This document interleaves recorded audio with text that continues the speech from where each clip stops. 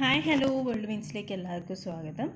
അപ്പോൾ നമ്മൾ ഇന്ന് ഡിസ്കസ് ചെയ്യാൻ പോകുന്നത് കേരള യൂണിവേഴ്സിറ്റിയുടെ എൻട്രൻസ് ക്വസ്റ്റ്യൻ പേപ്പറാണ്.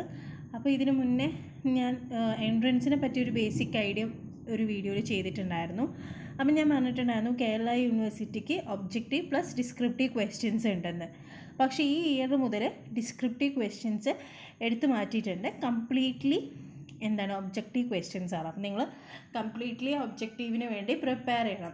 അപ്പം നിങ്ങൾക്ക് ഇതിൻ്റെ എക്സാം നിങ്ങൾക്ക് അറിയാം, മൂന്നും പ്യുവർ മീൻസ് 3 സബ്ജക്റ്റിന് ഒരു എക്സാമാണ്. പ്യുവർ സുവോളജി, ഇൻറ്റഗ്രേറ്റീവ് ബയോളജി, അതുപോലെ തന്നെ എക്വാട്ടിക് ബയോളജി ആൻഡ് ഫിഷറീസ്. ഇതിന് 3നും ഒരു ഒറ്റ എൻട്രൻസ് എക്സാമാണ് ഉള്ളത്. സോ ദാറ്റ് അപ്പം ഇതിനകത്ത് ഫിഷറീസിന് ക്വസ്റ്റ്യൻ വരും.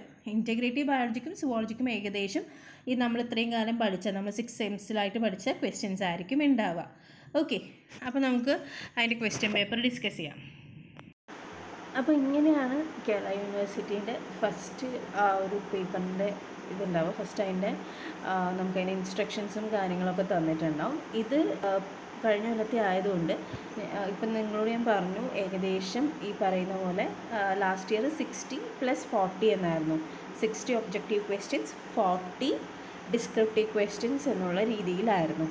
പക്ഷേ ഈ ഇയർ മുതൽ കംപ്ലീറ്റ്ലി ഒബ്ജക്റ്റീവ് ആക്കിയിട്ടുണ്ട് എന്നാണ് ഞാൻ അറിഞ്ഞത്. അതുകൊണ്ട് നിങ്ങൾ ഈ പറയുന്ന പോലെ ഒബ്ജക്റ്റീവ് ക്വസ്റ്റ്യൻസിന് പ്രിപ്പയർ ചെയ്താൽ മതി. ഓക്കെ, ഡിസ്ക്രിപ്റ്റീവായിട്ട് ഡീറ്റെയിൽ ആയിട്ട് എഴുതാൻ വേണ്ടി പ്രിപ്പയർ ചെയ്യേണ്ട. സോ ദാറ്റ് ഞാൻ ഒബ്ജക്റ്റീവ് പാർട്ട് മാത്രമേ ക്വസ്റ്റ്യൻ ഡിസ്കഷന് എടുത്തിട്ടുള്ളൂ. ഓക്കെ, അപ്പോൾ നിങ്ങൾക്ക് ഇവിടെ ഈ പറയുന്ന പോലെ 100 ക്വസ്റ്റ്യൻസ് ആണ്, 100 മാർക്സ് ആണ് ഉള്ളത്. ഓക്കെ, അപ്പോൾ ഈ 100ഉം ഒബ്ജക്റ്റീവ് ആയിരിക്കും ഈ പ്രാവശ്യം മുതൽ. അതിൽ നിങ്ങൾ കറക്റ്റ് ആൻസർ എഴുതുകയാണെങ്കിൽ നിങ്ങൾക്ക് 1 മാർക്കും നെഗറ്റീവ് മാർക്ക് ഉണ്ട്. നിങ്ങൾ തെറ്റായിട്ടുള്ള ആൻസറാണ് എഴുതുന്നതെങ്കിൽ 0.25 മാർക്സ് നിങ്ങൾക്ക് പോകും. ഓക്കെ, അപ്പോൾ നിങ്ങൾ എപ്പോഴും ശ്രദ്ധിക്കേണ്ട ഒരു എൻട്രൻസ് എക്സാം എഴുതുമ്പം അറിയാത്ത ആൻസർ എഴുതാണ്ടിരിക്കുക എന്നുള്ളതാണ്. അത് വളരെ വളരെ ഇമ്പോർട്ടൻ്റ് ആണ്. എഴുതി കഴിഞ്ഞ് കഴിഞ്ഞാൽ നിങ്ങൾക്ക് ഈ പറയുന്ന പോലെ ആ ഒരു 1.25 പോകും. കാരണം എന്താ വെച്ചാൽ ആ ഒരു ക്വസ്റ്റ്യൻ്റെ മാർക്കും പോവും, പ്ലസ് ഈ ഒരു 0.25 കൂടി പോകും.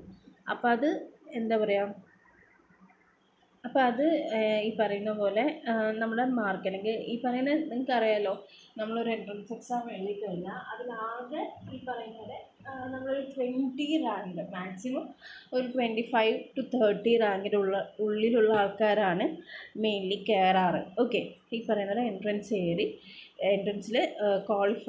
മീൻസ് എല്ലാവർക്കും മാർക്ക് ഉണ്ടാവും. പക്ഷേ ഈ പറയുന്ന ഒരു 30 റാങ്ക് ഉള്ളവരെ വരെയാണ് വിളിക്കുക.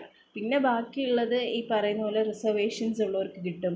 അതേപോലെ തന്നെ റാങ്ക് പിന്നോട്ട് പോകും, അതിൽ റിസർവേഷൻ വരും. പിന്നെ ആരെങ്കിലുമൊക്കെ ഒഴിഞ്ഞു പോകുമ്പോൾ അതിന് പകരമായിട്ട് എടുക്കുകയൊക്കെ ചെയ്യും.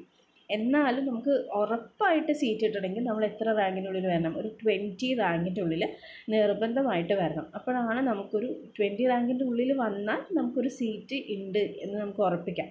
ഓക്കെ, ചിലയിടത്ത് 20 സീറ്റ്സും ഉണ്ടാവില്ല കേട്ടോ. 20 സീറ്റ്സ് ഉള്ള സ്ഥലത്തെ കാര്യമാണ് ഞാനീ പറഞ്ഞുകൊണ്ടിരിക്കുന്നത്.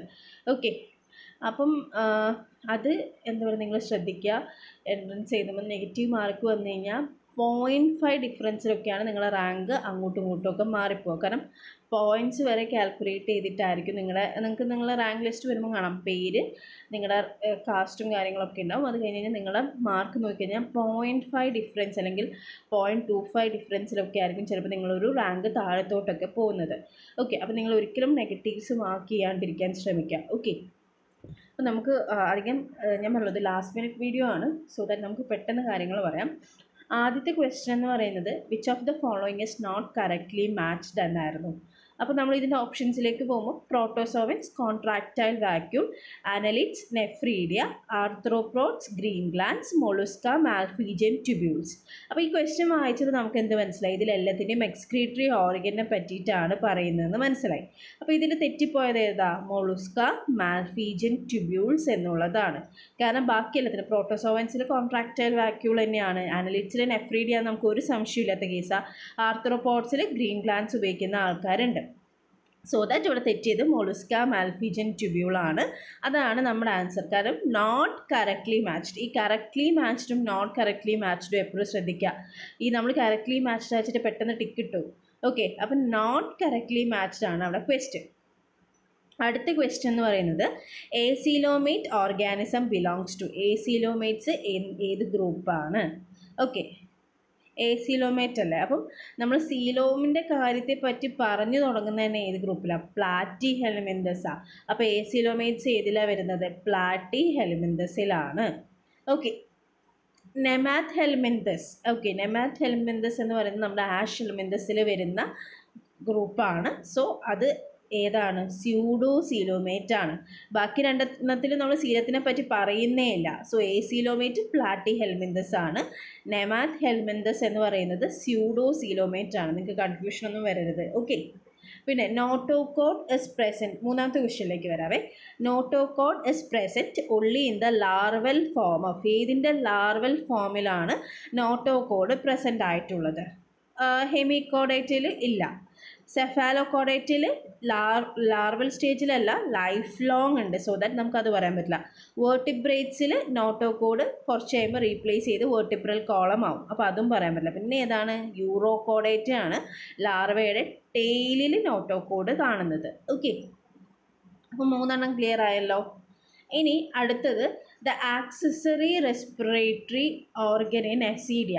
അത് നമുക്ക് ആട്രിയം പറയാം. ആട്രിയം പറയുന്നതിനുള്ള റീസൺ എന്ന് പറഞ്ഞു കഴിഞ്ഞാൽ ഈ പറയുന്ന പോലെ അവർ ഈ പറയുന്ന ഇതിൻ്റെ ഉള്ളിൽ കൂടെയാണ് ബ്രീത്ത് ചെയ്യുന്നത് എന്നുള്ളൊരു കാര്യമുണ്ട്. ഓക്കെ, അപ്പോൾ ആട്രിയം പറയാം. ഓക്കെ, ഈ ആട്രിയത്തിൻ്റെ അവിടെയും അവർക്ക് റെസ്പിറേഷനുള്ള കേപ്പബിലിറ്റി ഉണ്ട്. അതുകൊണ്ടാണ് ഞാൻ അവിടെ ആട്രിയം എന്ന് മെൻഷൻ ചെയ്തത്. ഇനി നിങ്ങൾക്ക് ഇതിൻ്റെ അകത്ത് എന്തെങ്കിലും കൺഫ്യൂഷൻസോ കാര്യങ്ങളോ ഉണ്ടെങ്കിൽ, അല്ലെങ്കിൽ ഞാൻ പറഞ്ഞ തെറ്റ് ഇതിൽ ഏതൊരു ക്വസ്റ്റ്യനും ആയിക്കോട്ടെ നിങ്ങൾക്ക് തെറ്റാന്ന് ഫീൽ ചെയ്യുന്നുണ്ടെങ്കിൽ പറയാം. ഓക്കെ, എന്തായാലും വാസ്കുലാർ ട്രാബിക്കുലിയോ അല്ല, വാസ്കുലാർ ആംപുലിയോ അല്ല. ബ്രാങ്കിയോ വിസറൽ വെസൽ എന്ന് നമുക്ക് പറയാൻ പറ്റില്ല. കാരണം അവിടെ അങ്ങനൊരു സ്ട്രക്ചറൊന്നുമില്ല. ഇവരുടെ റെസ്പിറേഷന് പ്രത്യേകിച്ചൊരു സ്ട്രക്ചറൊന്നും നമ്മൾ മെൻഷൻ ചെയ്യുന്നില്ല. പിന്നെ ആട്രിയത്തിൻ്റെ ഉള്ളിൽ കൂടെ ജസ്റ്റ് ഒരു ഇതുണ്ട്. അതിൻ്റെ ഉള്ളിൽ കൂടെ ജസ്റ്റ് ആട്രിയത്തിന് ഒരു റെസ്പിറേഷൻ ഫങ്ഷൻ ഉണ്ട് എന്ന് പറയുന്നുണ്ട്. സോ ദാറ്റ് നമുക്ക് ആട്രിയം പറയാം. ഓക്കെ, ഇതിൽ ഏത് ക്വസ്റ്റ്യൻ ആയിക്കോട്ടെ നിങ്ങൾക്ക് തെറ്റുണ്ട് തോന്നുകയാണെങ്കിൽ നിങ്ങൾ കമൻറ്റ് ബോക്സിൽ മെൻഷൻ ചെയ്യുക. ബാക്കിയുള്ളവർക്കും കൂടി യൂസ്ഫുൾ ആയിരിക്കും. ഓക്കെ, ഇനി ecological growth efficiency would be the net production divided by. Okay, ecological growth efficiency നമ്മൾ ഇങ്ങനത്തെ കുറേ കാര്യങ്ങൾ പഠിക്കുന്നുണ്ട് അല്ലേ, എൻവയോൺമെൻറ്റൽ ബയോളജി പഠിക്കുന്ന സമയത്ത്. അപ്പോൾ അതിൽ 2-3 ഇക്വേഷൻ ഉണ്ട്, NPP, GPP എന്നൊക്കെ പറഞ്ഞിട്ട്. അപ്പോൾ ആ ഇക്വേഷൻസൊക്കെ net primary production, gross primary production എന്നൊക്കെ പറഞ്ഞിട്ട് ഒരുപാട് ഇക്വേഷൻസൊക്കെ ഉണ്ട്. അപ്പോൾ ആ ഇക്വേഷൻസൊക്കെ നിങ്ങൾ നോക്കുക. ഇതെല്ലാം ഇമ്പോർട്ടൻ്റ് ആണ്. ഓക്കെ, അപ്പം ecological growth efficiency would be the net production divided by gross production എന്നുള്ളതാണ് ആൻസർ. അപ്പോൾ അവിടുത്തെ ആൻസർ ഗ്രോസ് പ്രൊഡക്ഷൻ ആണ്. അടുത്ത question, in India the soil erosion is mainly due to. നമ്മൾ കാലിക്കറ്റിൽ പഠിച്ച സ്റ്റുഡൻസ് ആയിരിക്കും. അപ്പോൾ കാലിക്കറ്റിൽ പഠിച്ച സ്റ്റുഡൻസ് ആണ് നമ്മുടെ ചാനലുണ്ടാവുക ഏറ്റവും കൂടുതൽ. അപ്പോൾ അവരോട് എനിക്ക് പറയാനുള്ളൊരു കാര്യം എന്ന് പറഞ്ഞു കഴിഞ്ഞാൽ, നിങ്ങൾ കാലിക്കറ്റിൻ്റെ സിലബസ് മാത്രം ഡിപ്പെൻഡ് ചെയ്ത് ജസ്റ്റ് കേരളയുടെ സിലബസും കൂടി ഒന്ന് വായിച്ചു നോക്കുക. Okay, in India the soil erosion is mainly due to deforestation. A ആണ് ആൻസർ. ഓക്കെ, ബാക്കിയെല്ലാം അതിൻ്റെ ഭാഗമായിട്ട് വരുന്ന റീസണാണ്.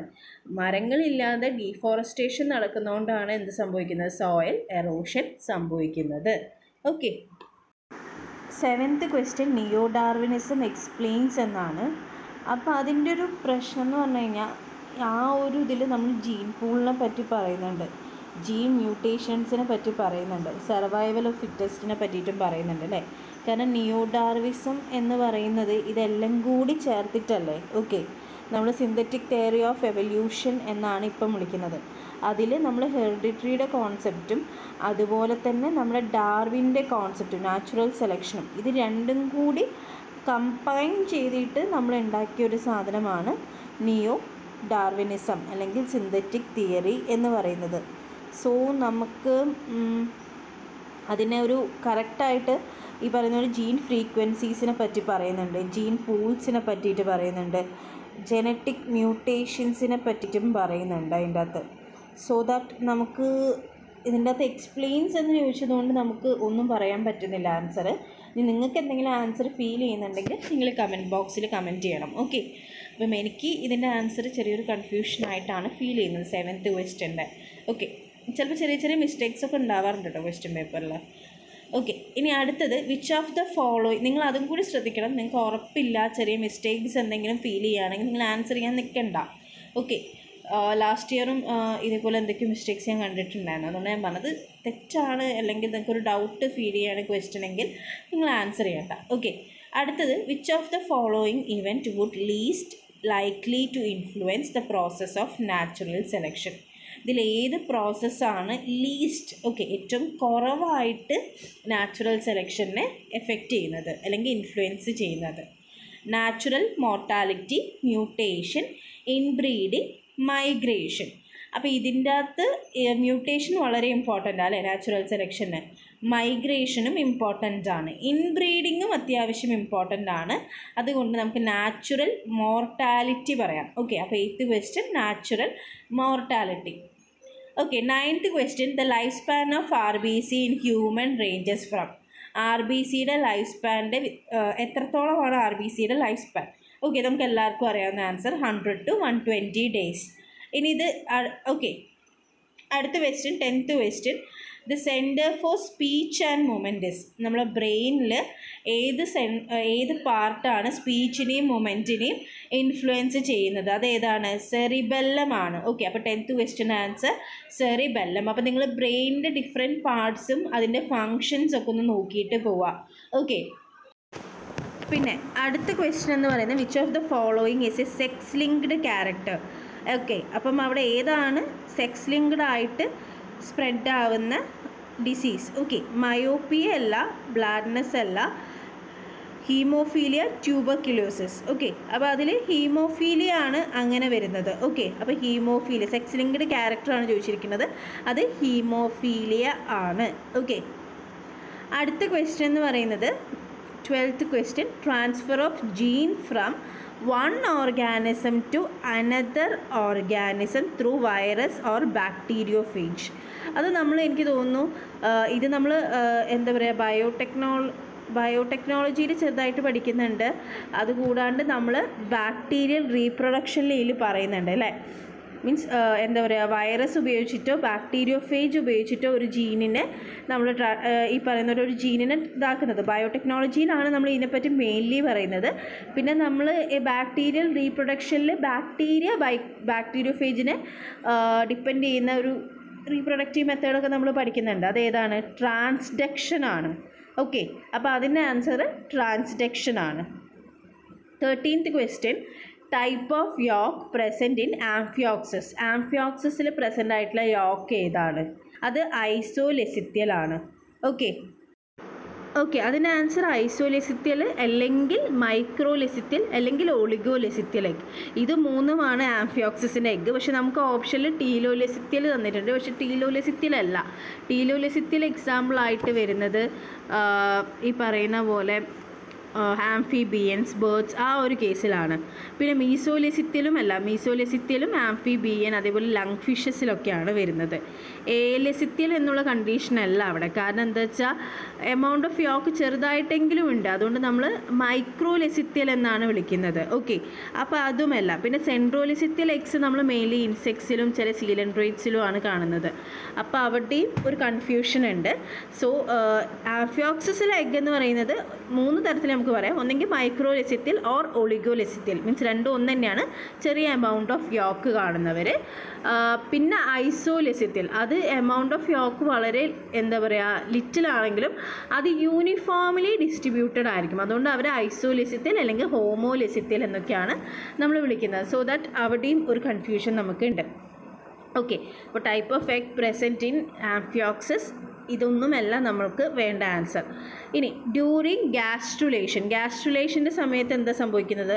ബ്ലാസ്റ്റോസീൽ ഡിസപ്പിയർ ആയി പോകും. ഓക്കെ, അപ്പോൾ അതാണ് ആൻസർ. ഗ്രാസ്റ്റുലേഷൻ എന്ന് പറഞ്ഞാൽ എന്താണ്? ആ 3 ജേം ലെയേഴ്സ് ഫോം ചെയ്യുന്ന പ്രോസസ്സിനെയാണ് നമ്മൾ ഗ്യാസ്ട്രുലേഷൻ എന്ന് വിളിക്കുന്നത്. ഇനി which of the following is not correctly matched. ഏതാണ് കറക്റ്റ്ലി മാച്ച്ഡ് അല്ലാത്തത്? അപ്പം ഇതിൽ ഗോൾഗിയുടെ നമുക്ക് കാണുമ്പോൾ തന്നെ അറിയാം കാമിലിയോ ഗോൾഗി തന്നെയാണ്. ന്യൂക്ലിയസും നമുക്ക് ഉറപ്പാണ്, റോബർട്ട് ബ്രൗൺ. പിന്നെ റൈബോസോംസും മൈറ്റോകോൺട്രിയാണ് ഇത്തിരി കൺഫ്യൂഷൻ. റൈബോസോംസ് കറക്റ്റാണ്, മൈറ്റോകോൺട്രിയ ആണ് തെറ്റിയിരിക്കുന്നത്. ഓക്കെ, അപ്പം നമ്മുടെ ആൻസർ മൈറ്റോകോൺട്രിയ, കാൾ ബെന്ത. ഓക്കെ, ഇത് എപ്പോഴും നിങ്ങൾ ശ്രദ്ധിക്കണം, ഈ ഒരു മൈറ്റോകോൺട്രിയ അല്ലെങ്കിൽ ഈ സെൽ ഓർഗനലീസ് കണ്ടുപിടിച്ചത് ആരാന്നും എപ്പോഴും ക്വസ്റ്റ്യൻ വരാറുണ്ട്. എസ്പെഷ്യലി കണ്ണൂർ യൂണിവേഴ്സിറ്റി നിങ്ങൾ എഴുതാൻ പോയി കഴിഞ്ഞോന്ന് എനിക്കറിയില്ല, എഴുതാൻ പോയി കഴിഞ്ഞാൽ അതിൻ്റെ അകത്ത് ഏറ്റവും കൂടുതൽ ഡേറ്റ്സും ഈ പറയുന്ന സയൻറ്റിസ്റ്റിൻ്റെ നെയിമും ക്വസ്റ്റ്യൻ ആയിട്ട് വരും. 16th question, meiosis is biologically significant because. എന്തുകൊണ്ടാണ് മിയോസിസ് സിഗ്നിഫിക്കൻ്റ് ആയിട്ടുള്ളത്? ഒരു ഡൗട്ടും ഇല്ല, it haves the chromosome number. Chromosome നമ്പറിനെ ഹാഫ് ആക്കുന്നത് കൊണ്ടാണ് അത് സിഗ്നിഫിക്കൻ്റ് ആയിട്ടുള്ളത്. ഓക്കെ, അതിൽ വേറെ കൺഫ്യൂഷൻസ് ഒന്നുമില്ല. 17th question, hollow എൻസൈമിസ്. Hollow enzyme എന്ന് പറയുന്നത് എന്താണ്? ഒരു കംപ്ലീറ്റ് എൻസൈമാണ്. ഓക്കെ, അപ്പോൾ ബി ആണ് answer. Select the എപ്പിമെറിക് pair. എപ്പിമെറിക് പെയറിനെ select ചെയ്യാൻ, അതിൻ്റെ answer D glucose and D galactose ആണ്. ഇത് നമ്മുടെ കുറച്ചും കൂടി ബയോ കെമിസ്ട്രി റിലേറ്റഡ് ക്വസ്റ്റ്യൻ ആണ്. അപ്പോൾ എപ്പിമെറിക് പെയേഴ്സ് അങ്ങനെ എന്തെങ്കിലും പ്രത്യേകതയുള്ള സാധനങ്ങളൊക്കെ നിങ്ങൾ എന്തായാലും നോക്കിയിട്ട് പോകണം. ഓക്കെ, അത് കാർബോഹൈഡ്രേറ്റ് ആയിക്കോട്ടെ, പ്രോട്ടീൻ ആയിക്കോട്ടെ, ഫാറ്റി ആസിഡ്സ് ആയിക്കോട്ടെ, ഇതിൽ മൂന്നിലും എന്തെങ്കിലും ഇപ്പം പ്രോസ്റ്റാഗ്ലാൻഡിൻസ് ഒക്കെ കാണാം അല്ലെ നിങ്ങൾക്ക്, മറ്റേ നമ്മൾ ലിപ്പിഡ്സ് പഠിക്കുന്ന സമയത്ത് അതൊക്കെ ക്വസ്റ്റ്യൻ ആയിട്ട് ചോദിക്കാനുള്ള ചാൻസസ് കൂടുതലാണ്. അപ്പോൾ അങ്ങനത്തെ കാര്യങ്ങളൊക്കെ നോക്കിയിട്ട് പോവാം. ഓക്കെ, അടുത്ത question, the most എബിഡൻറ്റ് class of IG in the bodies. ഏതാണ് ഏറ്റവും കൂടുതൽ കാണാൻ പറ്റുന്നത്? IgG ആണ് കേട്ടോ, IgG. ഇത് കൂടാണ്ട് കൊളസ്ട്രത്തിൽ കാണുന്നത് ഏതാണ്? അലർജി കോസിങ് അല്ലെങ്കിൽ അലർജീസ് വരുമ്പോൾ പ്രൊഡ്യൂസ് ചെയ്യുന്നത് ഏതാണ്? IgE ആണ്. അപ്പോൾ അതൊക്കെ നോക്കിയിട്ട് പോവുക. കൊളസ്ട്രം, അതേപോലെ തന്നെ അലർജി, അങ്ങനെ ഓരോന്നും ഓരോ Igൻ്റെയും ഫങ്ഷൻസ് നിങ്ങൾ എന്തായാലും പഠിച്ചിട്ട് പോവുക. അതൊന്ന് നിങ്ങൾക്ക് ഒരു ക്വസ്റ്റ്യൻ എന്തായാലും എക്സ്പെക്റ്റ് ചെയ്യാം. ഓരോ Igൻ്റെയും ഫങ്ഷൻസ് നിങ്ങൾക്ക് ജസ്റ്റ് നെറ്റിൽ അടിച്ചു നോക്കിയാൽ കിട്ടും. ഓക്കെ, ഓരോ ആൻറ്റിബോഡീസിൻ്റെ ഫങ്ഷൻ എന്താ ജസ്റ്റ് നെറ്റിലൊന്ന് കൊടുത്തു നോക്കിയാൽ നിങ്ങൾക്ക് 1 by കിട്ടും. ഓക്കെ, അത് ജസ്റ്റ് നിങ്ങളൊന്ന് പഠിച്ചിട്ട് പോകാൻ വേണ്ടി ശ്രമിക്കുക, അത് ഇമ്പോർട്ടൻ്റ് ആണ്. ഓക്കെ, ഇനി T lymphocytes are formed by. T lymphocytes form ചെയ്യുന്നത് ബോൺ മാരോയിലും മെച്ചുറേഷൻ നടക്കുന്നത് തൈമസിലുമാണ്, അത് മറക്കരുത്. അപ്പോൾ 23rd ക്വസ്റ്റ്യൻ എന്ന് പറയുന്നത്, select the endocrine gland from the following. അപ്പോൾ നമുക്കറിയാം, exocrine gland from the following, sorry. അപ്പോൾ അതിൻ്റെ അകത്ത് നമുക്ക് ഈ പറയുന്ന പോലെ നമ്മുടെ ഹോർമോണൽ ഗ്ലാൻഡ്സ് ഒക്കെ എൻഡോക്രൈൻ ആണ്. സോ നമുക്ക് എഡ്രിനൽ, ബ്രെയിൻ, ടെസ്റ്റിസ് ഒക്കെ അതിൽ പോവും. പാൻക്രിയാസ് മാത്രമാണ് എക്സോക്രൈൻ സെക്രീഷൻ കാണിക്കുന്നത് അല്ലേ, പുറത്തേക്ക് ഈ പറയുന്ന പോലെ ഡൈജസ്റ്റീവ് എൻസൈമിനെ സെക്രീറ്റ് ചെയ്യുന്നത്. സോ പാൻക്രിയാസ് ആണ് ആൻസർ. അപ്പോൾ 23rd കഴിഞ്ഞു. 24th, hyper secretion of somatotropin in childhood leads to. ചൈൽഡ്ഹുഡിൽ ഈ പറയുന്ന ഗ്രോത്ത് ഹോർമോണിൻ്റെ ഹൈപ്പർ സെക്രീഷൻ നടന്നാൽ എന്ത് സംഭവിക്കും? അവിടെ ജൈജാൻറ്റിസം ആണ് ആൻസർ. ഓക്കെ, ചൈൽഡ്ഹുഡ് ആയതുകൊണ്ട്. അതേനേരം അഡൽട്ട്ഹുഡിലാണെങ്കിലോ, ഒരു അഡൽട്ട് ആയതിനു ശേഷമാണെങ്കിലോ, അങ്ങനെയാണെങ്കിൽ ആക്രോമെഗലി ആയതിന് ആൻസർ. ആ ഡിഫറൻസ് നിങ്ങൾ ഓർത്ത് വെക്കണം. ചൈൽഡ്ഹുഡിലാണെങ്കിൽ ജൈജാൻറ്റിസും, അഡൽട്ട് ആണെങ്കിൽ ആക്രോമെഗലിയുമാണ്. Okay, 25th question, correlation analysis deals with. Variables ആണ് കേട്ടോ, വേരിയബിൾസ്. ഓക്കെ, അതൊക്കെ നമ്മുടെ മറ്റേ ബയോസ്റ്റാറ്റിസ്റ്റിക്സിൽ റിലേറ്റ് ചെയ്ത് വരുന്ന ക്വസ്റ്റ്യൻസ് ആണ്. അപ്പോൾ അതൊക്കെ വായിച്ചു നോക്കണം. പിന്നെ ദ സ്റ്റുഡൻസ് നമുക്ക് അടുത്ത ക്വസ്റ്റ്യനിലേക്ക് പോകാം കേട്ടോ. 26th question, the students T test എന്തിനു വേണ്ടിയിട്ടുള്ളതാണ്? ടി ടെസ്റ്റ് എന്ന് പറയുന്നത് ഒരു പാരാമെട്രിക് ടെസ്റ്റാണ്. ഓക്കെ, അപ്പോൾ ഈ പാരാമെട്രിക് ടെസ്റ്റ്. അടുത്ത ക്വസ്റ്റ്യൻ നിങ്ങൾക്ക് അറിയാം, malaria is transmitted by അനഫിലസ് mosquito. അതൊരു സംശയമില്ല, അത് ആൻസർ ചെയ്യാം. ബാക്കി എയ്ഡ്സ് വരുന്നത്, എയ്ഡ്സ് മൊസ്കിറ്റോ എന്ത് ട്രാൻസ്മിറ്റ് ചെയ്യും, ക്യൂലെക്സ് എന്ത് ട്രാൻസ്മിറ്റ് ചെയ്യുന്നതൊക്കെ നോക്കിയിട്ട് പോവാം. ഓക്കെ, അതൊക്കെ ഇമ്പോർട്ടൻ്റ് ആണ്. പിന്നെ അടുത്തത്, apiculture is the care and management of honey bee. കൺഫ്യൂഷനേ ഇല്ലാത്ത കാര്യം. പിന്നെ 29th one, the organisation which published the red list of species is IUCN. അതും സംശയമില്ലാത്ത കാര്യമാണ്. പിന്നെ അടുത്ത 13ൽ to conserve coral reef, government of India declared one of the following as A marine park. ഒരു marine പാർക്കായിട്ട് എന്താ പറയുക, ഇതിൽ കുറച്ച് ഫിഷറീസിൻ്റെ ക്വസ്റ്റ്യൻ ഉണ്ടാവും. കാരണം എന്താ വെച്ച് കഴിഞ്ഞാൽ ഇത് എന്താണ്, ഫിഷറീസിനും കൂടി വേണ്ടിയിട്ടുള്ള എക്സാമാണ്. സോ ദാറ്റ് ഇതിൻ്റെ ആൻസർ ഗൾഫ് ഓഫ് മന്നാറാണ്. കാരണം അവിടെയാണ് ഈ കോറൽ റീഫിൻ്റെ കൺസർവേഷന് വേണ്ടിയിട്ടുള്ള ഒരു ഇതുണ്ടാക്കിയിരിക്കുന്നത്. Which gland is used? 31st question, which gland is used for induced breeding? Induced breedingന് വേണ്ടി ഉപയോഗിക്കുന്ന ഗ്ലാൻഡ് ഏതാണ്? പിറ്റ്യൂട്ടറി ആണ് ആൻസർ. അത് നമ്മൾ പണ്ട് പഠിച്ചിട്ടുള്ള ഒരു കാര്യമാണ്. അപ്പം ഈ പറയുന്ന കേരള യൂണിവേഴ്സിറ്റി സിലബസിൽ ഇതും കൂടി ഉണ്ട്. സോ നിങ്ങൾ അതും കൂടി നോക്കണം. നമ്മുടെ കാലിക്കറ്റ് യൂണിവേഴ്സിറ്റിയിൽ ഇതൊക്കെ കുറവാണ്. ഓക്കെ, അപ്പം നമ്മൾ ഏത് ഗ്ലാൻഡാണ് ഇൻഡ്യൂസ് ബ്രീഡിങ്ങിന് യൂസ് ചെയ്യുന്നത് നമ്മൾ 12th പഠിച്ചിട്ടുണ്ടോ തോന്നുന്നു. പിറ്റ്യൂട്ടറി ആണ്. ഓക്കെ, അടുത്തത് ടാനോസ് is popularly known as milk fish. Okay, എന്തായിട്ടാണ് അറിയുന്നത്? മിൽക്ക് ഫിഷ് ആയിട്ടാണ് അറിയുന്നത്. Okay, 33rd question. The biggest integrated fisheries project of Southwest Asia is located at. Okay, അത് കൊച്ചിനാണ് ആൻസർ. ഇനി കുറച്ച് ഫിഷറീസിൻ്റെ ക്വസ്റ്റ്യൻ ആണ്. അപ്പം biggest integrated fisheries project കൊച്ചിയിലാണുള്ളത്. Okay, അടുത്തത് Daphnia commonly called as water fleece. അത് നമ്മൾ പഠിച്ചിട്ടുണ്ട്. വാട്ടർ ഫ്ലീസ് എന്നാണ് അറിയപ്പെടുന്നത്. ആൻഡ് ഇമ്പോർട്ടൻറ്റ് ഇതിലുണ്ടല്ലോ, നിങ്ങളുടെ സുവോളജിയിൽ ഫിഷറീസിൻ്റെ ഭാഗത്ത് നിങ്ങളുടെ മാർക്ക് എത്ര വരുന്നതെന്നനുസരിച്ചിട്ടാണ് നിങ്ങൾ ഫിഷറീസിന് എടുക്കുക. സുവോളജിയിലെ മാർക്ക് എത്ര വരുന്നതെന്നനുസരിച്ച് സുവോളജിക്കും അതേപോലെ തന്നെ ഇൻറ്റഗ്രേറ്റഡ് ബയോളജിക്കും എടുക്കും. ഓക്കെ, അപ്പം എന്താ പറയുക, ഫിഷറീസിൻ്റെ ഭാഗം നിങ്ങൾക്ക് കുറച്ച് ബുദ്ധിമുട്ടായിട്ട് ഫീൽ ചെയ്താലും നിങ്ങൾക്ക് സുവോളജിയിൽ അത്യാവശ്യം സ്കോർ ചെയ്യാൻ പറ്റിക്കഴിഞ്ഞാൽ, സുവോളജി പോർഷനിൽ അത്യാവശ്യം സ്കോർ ചെയ്യാൻ പറ്റിക്കഴിഞ്ഞാൽ നിങ്ങൾക്ക് അങ്ങോട്ട് മാറാൻ വേണ്ടി പറ്റും. ഓക്കെ, അടുത്തത് an important fresh water fishes കട്ട്ല. Okay, 35th question. An important fresh water fishes കട്ട്ല. Okay, among all live feed which has highest protein content. അത് ഫുഡാണ്, ഫീഡ് കൊടുക്കുന്നതാണ്. അതിലേറ്റവും ഹൈയസ്റ്റ് കണ്ടൻറ്റ് ഉള്ളത് ബ്രാങ്കിയോണസ് പിലിക്കാറ്റിലിസ് എന്ന് പറയുന്ന ഓപ്ഷൻ ഡിയിലാണ് ഏറ്റവും കൂടുതൽ ഹൈയസ്റ്റ് പ്രോട്ടീൻ കണ്ടൻറ്റ് ഉള്ളത്. 37th question. Central Fisheries Research Institute was located in. Okay, Central Fisheries Research Institute was located in Kochi തന്നെ, Kochi. Okay, 38th question. The Indian tiger prawn is known as Penaeus indicus. Okay, അത് എനിക്ക് തോന്നുന്നു അതെല്ലാവർക്കും അറിയാതെ തോന്നുന്നു, കാരണം എല്ലാവരും അതിൻ്റെ ടൈപ്പ് സ്റ്റഡി പഠിച്ചിട്ടുണ്ട് അല്ലേ.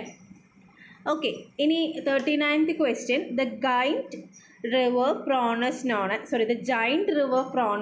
as M. rosenbergi. Okay, M. rosenbergi.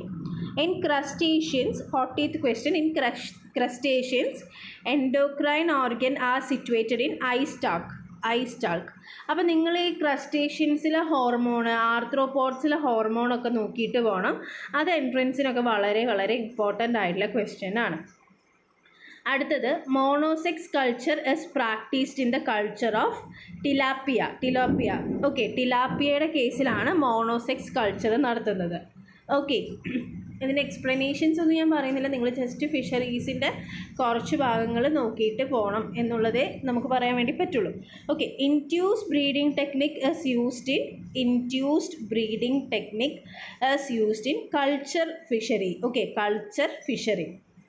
Spawning of fishes is induced by females with FSH and LH. Okay, FSH and LH. സ്പോണിങ്ങിന് സഹായിക്കാൻ വേണ്ടിയിട്ട് ഈ രണ്ട് ഹോർമോൺസ് ആണ് ഹെൽപ്പ് ചെയ്യുന്നത്. Okay, 44th question. An example of a shellfish is. ഷെൽഫിഷിനൊരു example muscles ആണ്.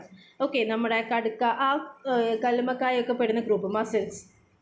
Okay, പിന്നെ 45th question. Coastal aquaculture is also called as mariculture.